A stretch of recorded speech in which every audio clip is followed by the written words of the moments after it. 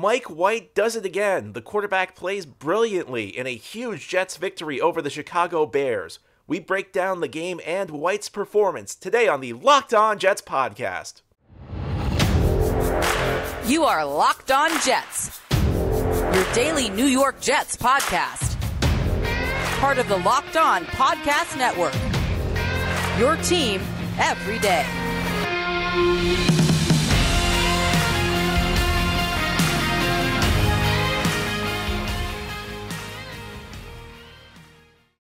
Welcome, this is the Locked On Jets podcast, part of the Locked On Podcast Network, your team every day.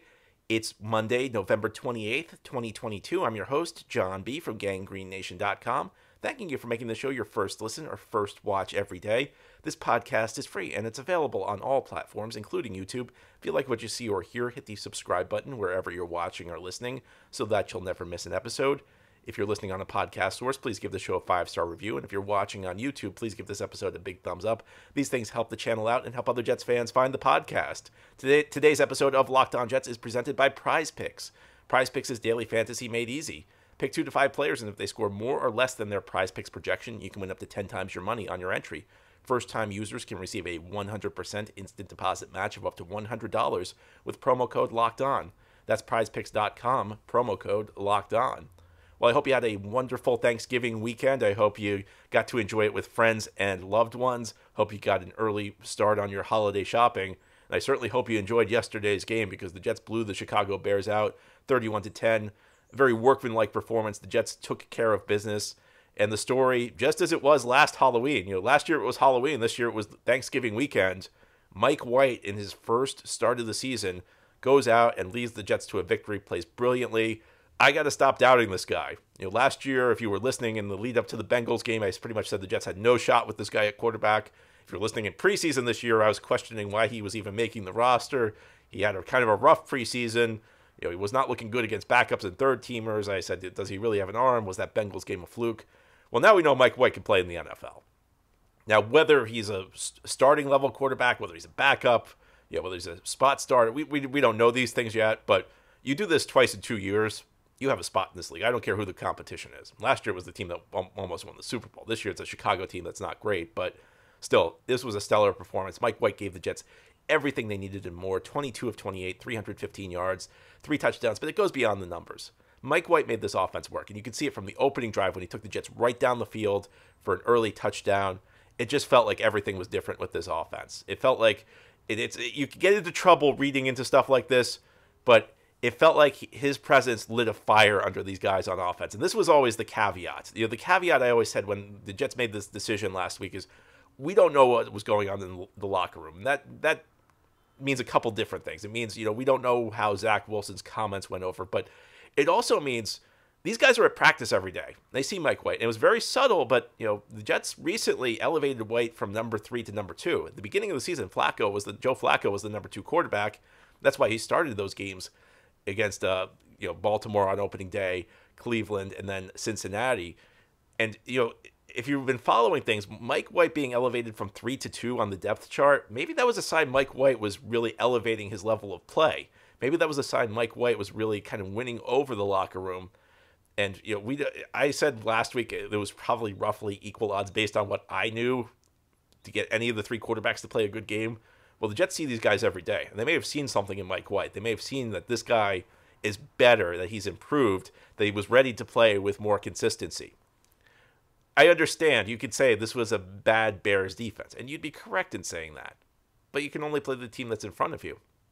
Mike White was brilliant in this game, and Mike White produced some of the best numbers any quarterback has produced against this Bears defense so far this year. Now, listen, Mike White, you don't need him to throw for 300 yards. You're not going to need him to throw for 3 touchdowns every week because this is not a quarterback-dependent team. I say this frequently. There are 2 types of quarterback plays. There are the plays where you take what the defense gives you. So, for example, guy's wide open, so you just throw it to him, for an 8-yard gain because he's open. You get the ball to the open receiver. And then there are the plays you make that you take from the defense, essentially. And that's like a guy's covered, and you throw him open, or you hit a tight window pass, or you evade pressure and then hit a guy down the field on a broken play. The Jets need the former. This is not a particularly quarterback-dependent team. It would be great if you could get the latter. Patrick Mahomes is a guy who regularly takes more than what the defense gives him. But really, the Jets just need a quarterback who takes what the defense gives them, because the rest of this team's really solid. We know this is a defense-first team. This is a team where the driving force is the defense right now. And that's an ideal situation to develop a quarterback. And that's one of the reasons Zach Wilson's failure to develop, at least to this point, is kind of troubling, because the Jets have put a good infrastructure around him. And it goes beyond the defense. We know that the Jets have a solid group of pass catchers. On most weeks, the running game is going to be pretty solid. So the Jets have a good infrastructure to support a quarterback. They have enough here that they don't need the quarterback to do it all. They just need the quarterback to do what Mike White did yesterday. And Mike White, I shouldn't say that, because Mike White did make some big-time throws. One touchdown to Garrett Wilson was a great throw. It was a great throw. He put it in a perfect place. There was talk that one of the defenders reached up and almost intercepted. I don't think that guy really had much of a shot at intercepting it. I think his hands got close. I think the ball placement and timing were absolutely perfect on that throw. But more than anything, Mike White showed an ability to run this offense. That's what the Jets need. They need a guy who can go through the proper progressions. Last week against New England, one of the things I was seeing out of Zach Wilson is it seemed like he was almost like reading the play wrong. It seemed like he was like the first receiver he was looking at was not the guy he was supposed to be featuring, and it's throwing the timing of patterns off. So you need a guy who could get through the progressions. You need a guy who could deliver an accurate football. I mean, how many times have we seen through the last 2 years Zach Wilson airmail an easy pass? The guy's like 5 yards away. It's happening too frequently. You need a guy who can get the ball to his receivers accurately. You need a guy who can identify the check down. Sometimes it's not all there. And Zach Wilson, unfortunately, has a tendency to bail on the pocket when what he wants isn't there. Sometimes the check down's open. Mike White took check downs all day. I saw some people kind of giving skepticism about what Mike White did yesterday, and they said, well, it was a bunch of check downs. Well, that's the point.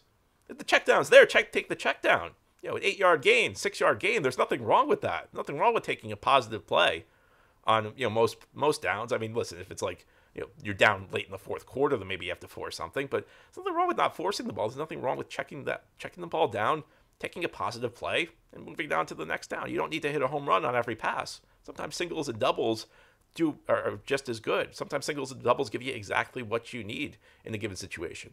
And you also want to protect the football, which has been an issue. To be honest with you, that's actually the biggest question mark I have with Mike White, because he was pretty interception prone last year. He did throw one pass into danger that was almost picked off by Eddie Jackson, but aside from that, a pretty clean game. This is what the Jets need. The Jets, I think, against tougher defenses, Mike White's probably not going to throw for 300 yards. He's probably not going to throw for 3 touchdowns. But the level of play he performed at yesterday is what the Jets will need to win football games this year. If that's what they get, they're going to be in almost every game they play, because their defense is excellent. The run game, got going yesterday, even with Bam Knight and even with my good friend Ty Johnson, a guy who I've been very critical of. So it shows you, and even with still some backups on the offensive line, Jets it took them a little while to get it going, but the Jets were able to run the ball effectively. So they don't need the quarterback to be Superman. They need the quarterback to go out there and make the plays and understand the system. How many times have I said over the last couple of weeks, Zach Wilson needs to play within the system. When Zach Wilson freelances, it got him into trouble. When Zach Wilson plays within the system and takes the easy completions, he's been pretty solid. Well, Mike White did more than that. This was the best quarterback performance the Jets have had this year. And I'm not going to sit here and say Mike White now has the job for the rest of the season. But when you play like that, relative to what the Jets have gotten a quarterback this year from Flacco and from Zach Wilson, and I understand people are going to look at Flacco's numbers. Flacco never played like that. Flacco had a nice stretch at the end of the Cleveland game. Flacco never played like that. Flacco boosted his statistics in garbage time situations. That was the best, far and away the best Jets quarterback performance of the year. In fact, if you could say, I'm not even sure it's debatable. The last 2 seasons, the 2 best single game quarterback performances the Jets have both been by Mike White. If you go back and take that Bengals game last year also. So I look at the situation. I'm not going to say Mike White's now the starter for the rest of the season, but I am going to say I think it's going to take more than one bad game for him to lose the job.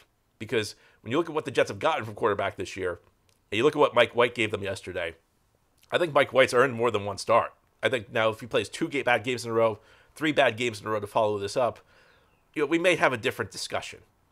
But I think for now, he's the starter. I think for next week, he's the starter, certainly. And the week beyond, I think he's earned a reprieve, even if he has a bad game. Because I think this game was so good, so promising. And you have not seen the Jets offense have this kind of ceiling at quarterback all season long. There was more that was good about Mike White's performance, though.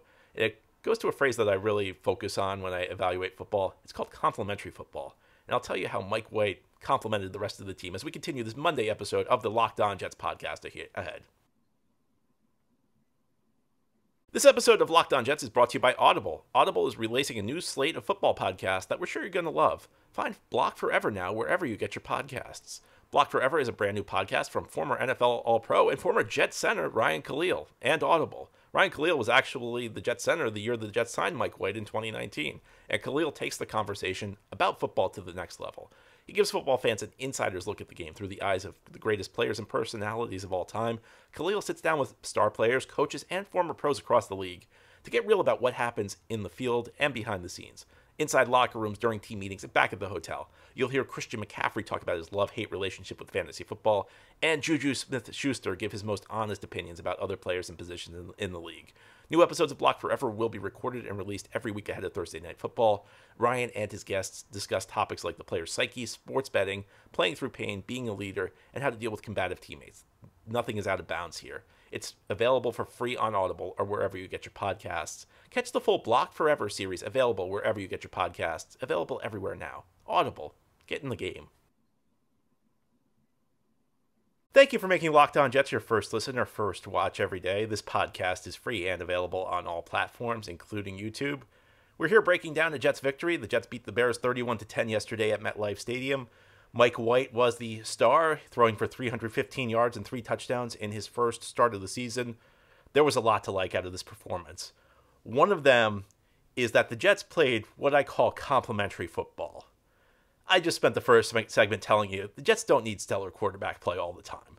Most weeks, just efficient quarterback play is going to be enough for them to be in games and win games with the defense they have, with the run game they have. But occasionally you do need the passing game to lift you up. And sometimes, sometimes it'll be for a week. Sometimes you might be in a slump. You'll need a couple of weeks where your passing game really elevates itself. Sometimes you just need it to happen for like part of a game. And that first drive, Jets went right down the field on their first drive.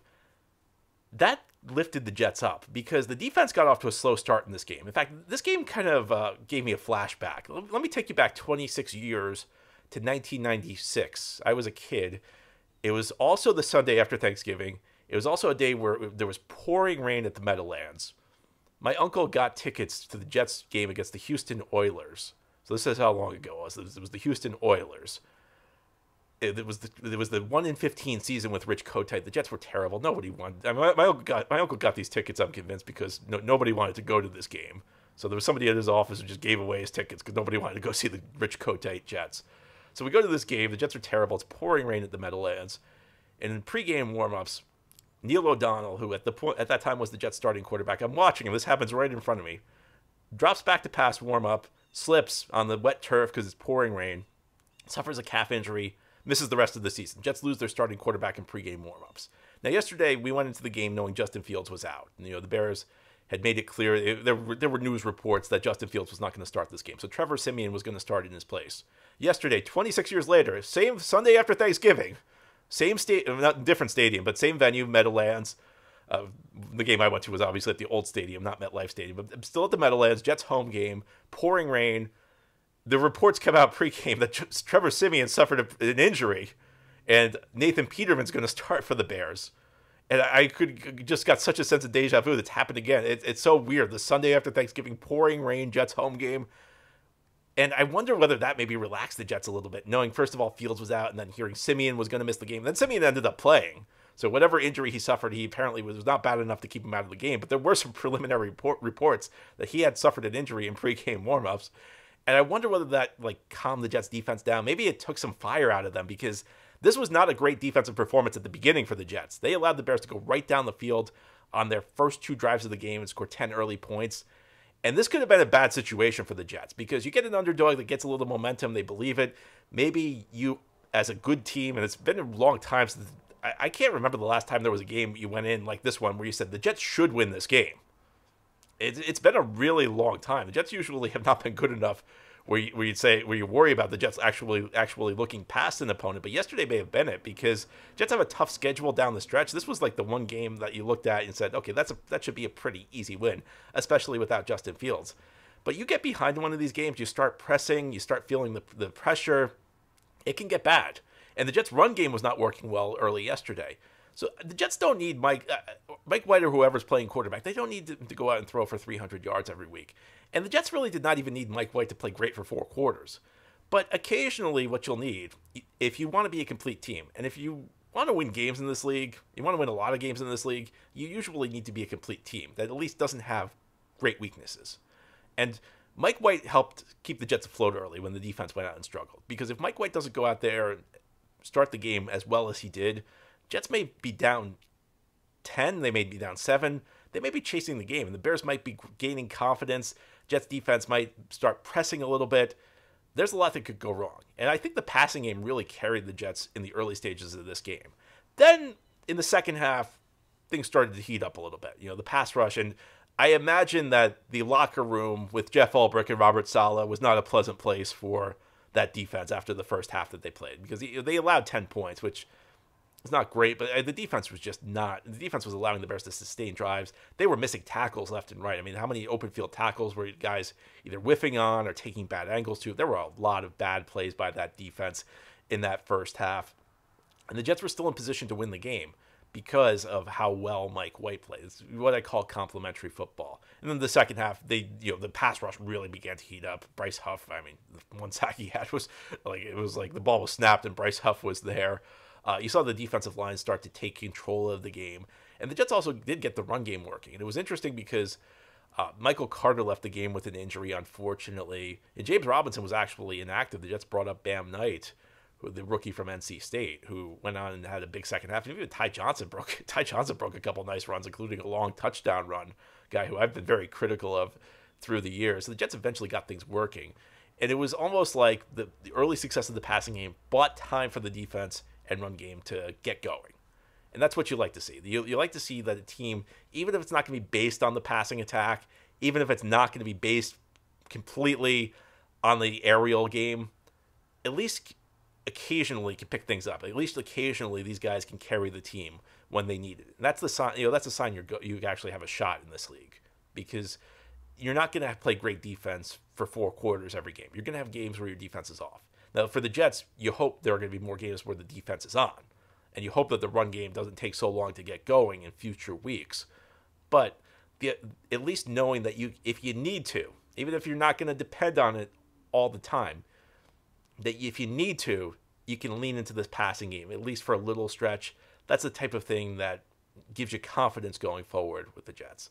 It was a great win. Mike White was not the only star on Sunday. Believe it or not, there were some other Jets who were standout performers. As we continue this Monday game recap edition of the Locked On Jets podcast, we'll talk about some of the non-Mike White stars of this Jets victory. Well, if you were a daily fantasy player who had Mike White yesterday, you were probably pretty happy, because Mike White threw for more than 300 yards. And if you are a daily fantasy player, let me tell you about PrizePicks. Here's how it works. You pick 2 to 5 players, and if they score more or less than their PrizePicks projection, you can win up to 10 times your money on any entry. There's no competing against other people. It's just you versus the projections available. And PrizePicks offers projections on any sport you watch. So you can play the NFL, but you can also play NBA, NHL, college football, men's college basketball, women's college basketball, soccer, NASCAR, and disc golf. Entries can be made in 60 seconds or less. It's that easy. They have safe and fast withdrawals, and they're currently operational in 30 states and Canada. Download the PrizePicks app or go to prizepicks.com to sign up and play daily fantasy sports. First-time users can receive a 100% instant deposit match up to $100 with promo code LOCKEDON. So if you deposit $50, PrizePicks gives you $50. If you deposit $100, PrizePicks gives you $100. And don't forget to enter promo code LOCKEDON at sign-up for an instant deposit match of up to $100 using PrizePicks. This is the Locked On Jets podcast here on this Monday. We're breaking down a Jets victory. The Jets beat the Chicago Bears 31-10 yesterday at MetLife Stadium. The Jets improved their record to 7-4 on the season. The Jets are now back in the playoff position After a brief 1-week hiatus where their loss to New England knocked them to number 8 in the AFC, the Jets are now number 7. They got some help on Thursday night as the Minnesota Vikings defeated the New England Patriots. So if the season ended today, the Jets would be in the playoffs. They'd be on their way to Miami for a game against the division rival Miami Dolphins. We'll continue to see how things go, but the Jets control their own fate in the conference and in the division. If the Jets win out, they will win the AFC East title. Big win yesterday against the Chicago Bears. We talked about Mike White being the star.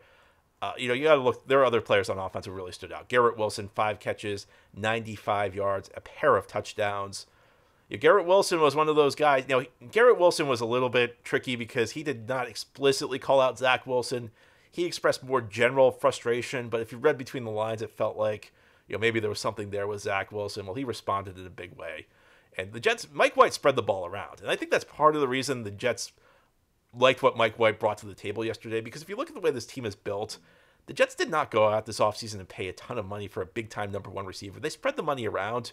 They gave a lot of moderate contracts to a bunch of players who are going to be role players. I think the Jets offense is built to really kind of spread things around. That there's not necessarily one designated go-to guy, although Garrett Wilson is the best receiver.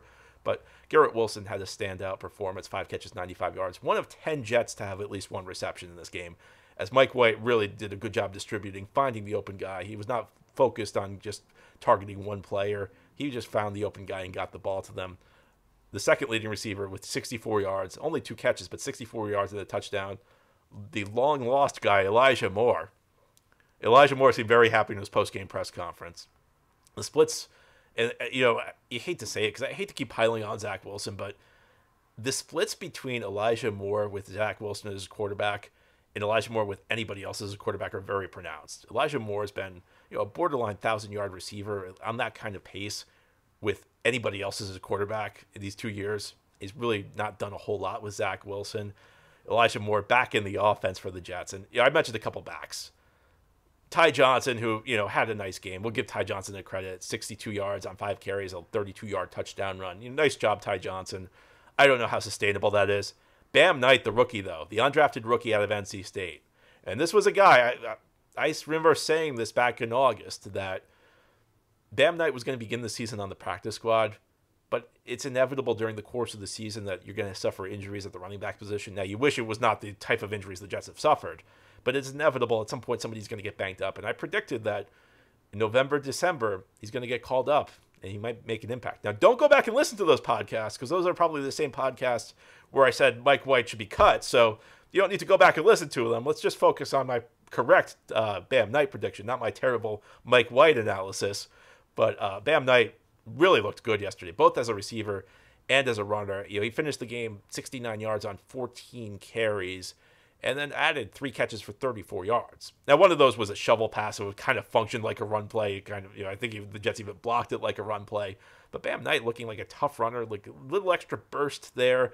This guy could help the Jets. And it was interesting. Saleh benched James Robinson yesterday. And Saleh kind of indicated that, he felt like the Jets were leaving some yards on the field with Robinson in there. So they went with the rookie. And, it pays off for the Jets. And Bam Knight, he's earned another game. I don't know how much. I think Bam Knight's the kind of guy you need to see it against a rushing defense that's a little better because the Bears have a bad run defense. But Bam Knight's certainly making an impression in his first NFL appearance. And then, on the defensive side of the ball, Bryce Huff gets a sack. John Franklin Myers had a big sack to kind of set the tone early in the second half. The Jets' defensive line, which really struggled with the pass rush in the first half, Trevor Siemian got too much time, and the Jets got beaten in coverage a couple of times in that first half, but they came to play in the second half. And again, Bryce Huff and John Franklin Myers both recorded sacks. The Franklin Myers one was technically a half sack that they gave to Nathan Shepard. It was John Franklin Myers who made the play. And I think that overall, the defensive line, the second half, the Jets defense played like the Jets defense. They got off to a rough start. Sauce Gardner got beaten and committed a penalty on a big play against Chase Claypool. DJ Reed, who's been phenomenal this year, had one play where in the end zone where the ball was pretty much taken out of his hands. He was in good position and he just got out, fought for the ball. So the Jets defense got off to a slow start, but they heated up in the second half. Sauce Gardner was himself in the second half. DJ Reed, I thought, was himself in the second half. You got the type of Jets defensive performance you were looking for. And another guy, I know he missed a field goal, but Greg Zuerlein from 57 yards makes a field goal in this game. Yeah, he missed one later. It was a rainy day, but a 57-yard field goal, that's pretty impressive. Greg Zuerlein, I keep going back to it. Joe Douglas, get a guy with NFL kicking experience. Get a guy with a track record who shows he can kick in the NFL. It's that simple. Joe Douglas hadn't done it his first couple of years. This year he finally did it. And you're getting good results. You're getting a guy like Greg Zuerlein who's having a great season for the Jets. Let's keep it up. Let's maybe think about giving Greg Zuerlein an extension. Overall, excellent team win for the Jets. Very encouraging performance out of Mike White, a guy who will be the quarterback, at least for the interim period. I don't know how long he'll be the quarterback, but he certainly earned at least one start. I'd say probably at least 2 more starts, if not more. And the Jets go to 7-4 on the season, back in playoff position. Anyway, that's all for today's episode. This has been the Locked On Jets podcast, part of the Locked On Podcast Network. Your team every day is our motto. If you enjoy the show, hit the subscribe button where you're watching or listening so that you'll never miss an episode. If you're listening on a podcast source, please a 5-star review. If you're watching on YouTube, please give this episode a big thumbs up. Helps the channel out, helps other Jets fans find the podcast. Have a great Monday, everybody. Enjoy the victory. We'll be back tomorrow to talk more Jets.